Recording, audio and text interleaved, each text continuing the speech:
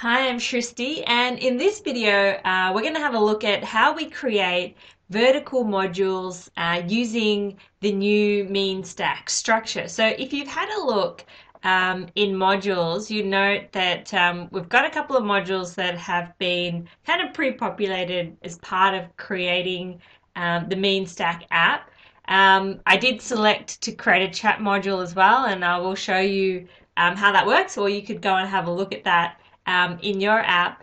But what I wanted to do today is look at how do we actually add a new module here. If you've tried using the crud module process, it may not have worked for you. In fact, it probably didn't.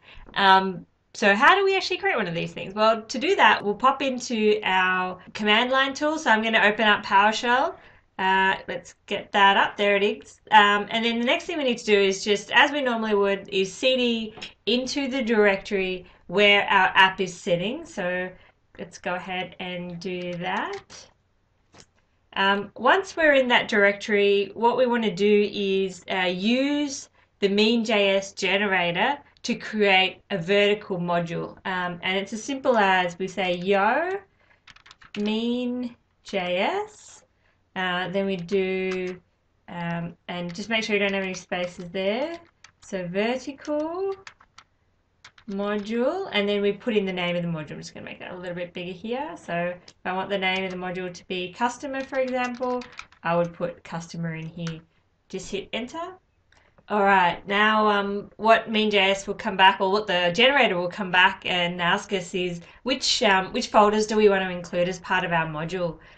So you can go ahead and select the ones that you want. So just by using the arrow keys and just hitting the space bar, and that will go ahead and select those for us. And it'll also ask us if we want to add the crud module links into a menu, so we can do that too. So I'll just hit yes.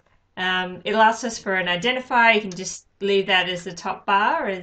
So you can see that it's found the modules folder and created all of these new files for us within the customers module. So let's go and have a quick look.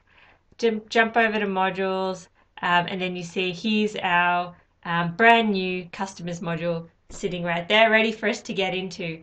And that's what we'll be doing in the next few videos. Well, I hope that helped. Thanks for joining me.